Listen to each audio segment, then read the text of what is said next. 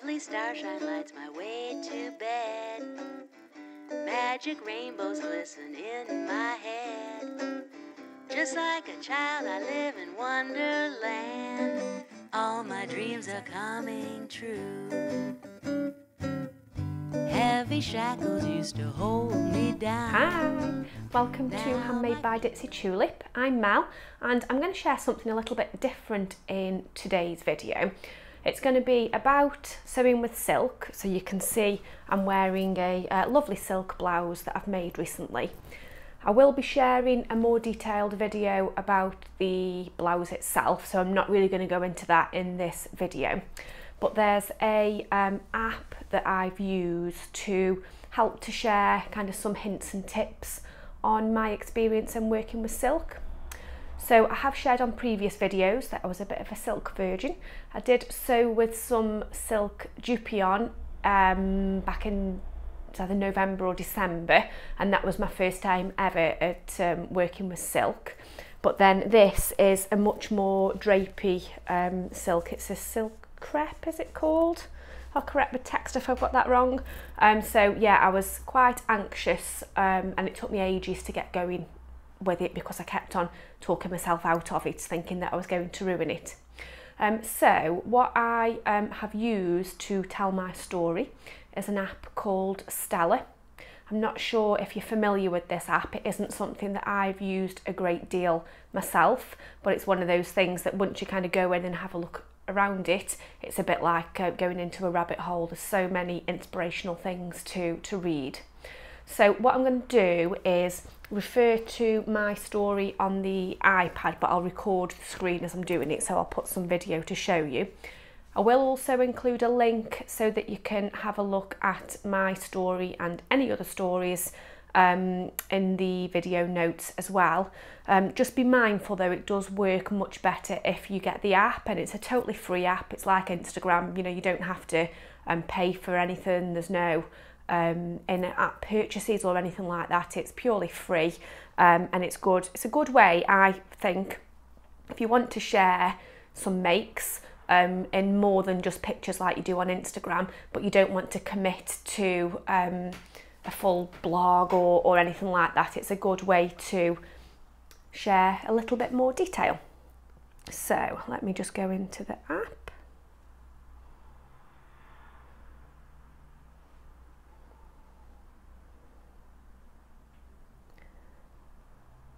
So I will leave a link as well in the notes into the App Store where you can get this app from.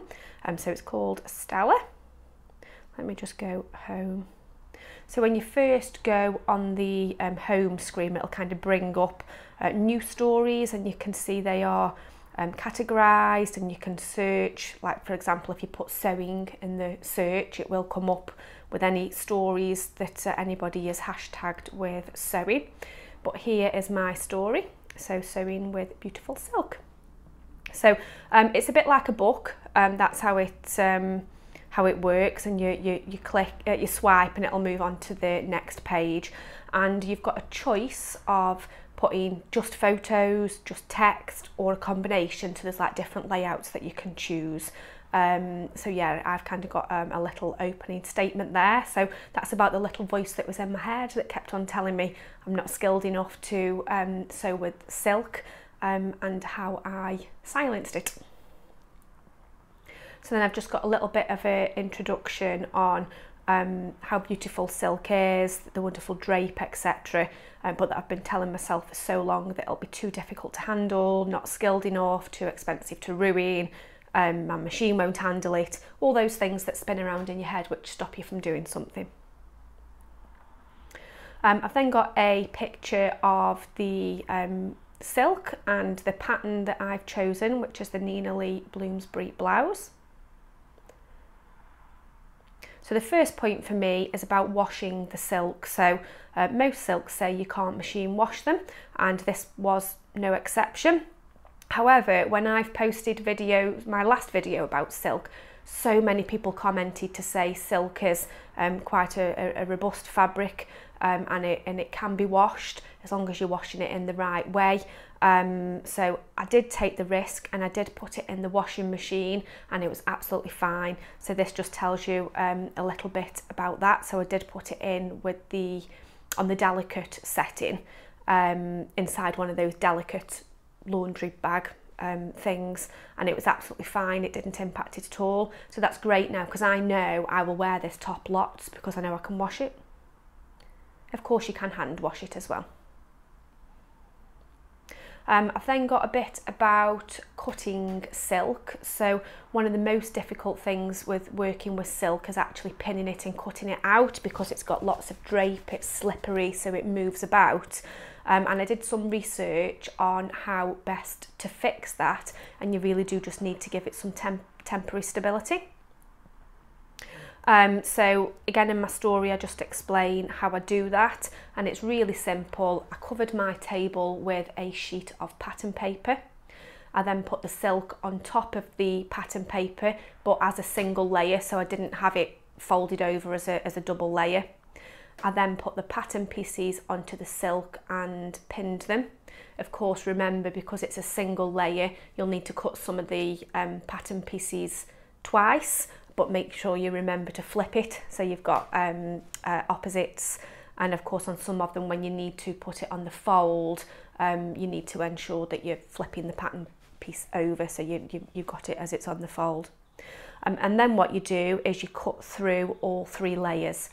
So I've included a very quick 15-second video in my story, which just shows how stable it is when you're cutting it out, when you're using that method. It was really clean, really cleanly cut. There was no wobbling, there was no jagged edges. It was perfect.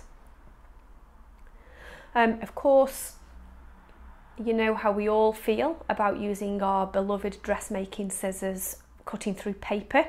Again, I did do some research on this, and a lot of people were saying to not worry about it unless you were kind of cutting paper all the time with your dressmaking scissors, but I was still a little bit tetchy on that. So I have got an older pair of dressmaking scissors which aren't as valuable as the main set that I use, so I used those to cut it out because I was cutting through the paper.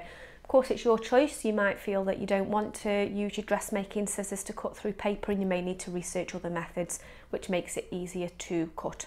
If you've got any other ideas, just let us know in the comments. I then got another photo and just kind of talking about really taking your time and enjoying the process, and I really did take my time with this. Normally I'm quite a fast sewer, but this took me, obviously on and off, doing a bit each night, but it took me a week to sew, and normally I'll get my projects done within a day or so. So yeah, definitely it was one that I really took my time on. I did turn the side seams and the inner sleeve seam. I converted it to a French seam because that's a real clean cut for silk.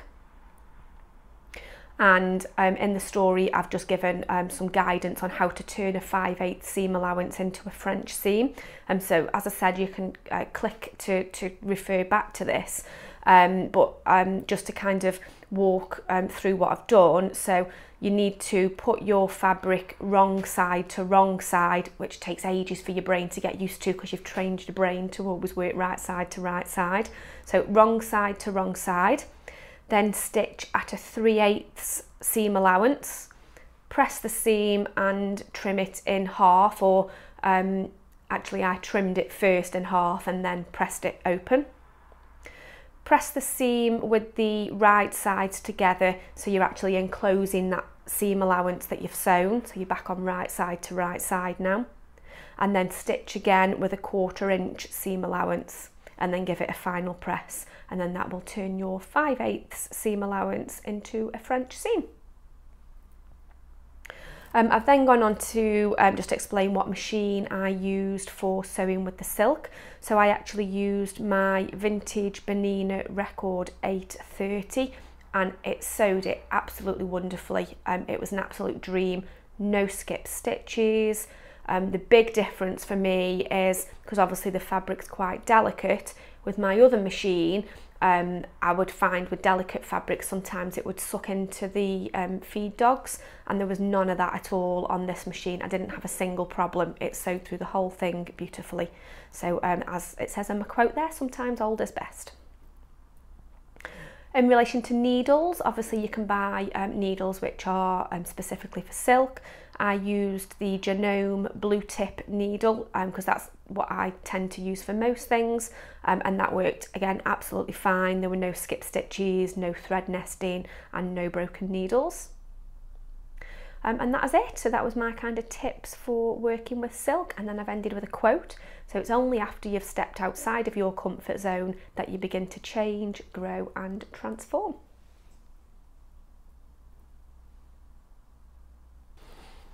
Okay, so I hope that you found that useful. Do let me know if you're familiar with Steller Stories, and if not, do go and check them out. As I say, you know, you can just download the app and then you can have a browse around and see what stories are there. There's loads of inspiration. A lot of photographers tend to use it to tell stories, but there's lots of crafty things, there's lots of cookery things. So yeah, definitely a rabbit hole situation and just a different form of communicating with other people who are creative, I guess. So do look out for the video that I will share on another day, where I'll tell you more about this top itself, and I'll show it off in more detail and explain to you a little bit more about how I got on with the pattern itself. Didn't want to put it all in one video because it would make it too long. So that is it. That's all I wanted to share today. Have a wonderful week, whatever you're up to. I hope you get lots of time for doing plenty of sewing, and I will see you very soon. Bye. Just like a child, I live in Wonderland. All my dreams are coming true. Heavy shackles used to hold me down. Now my feet don't even reach the ground. Just like a prisoner when his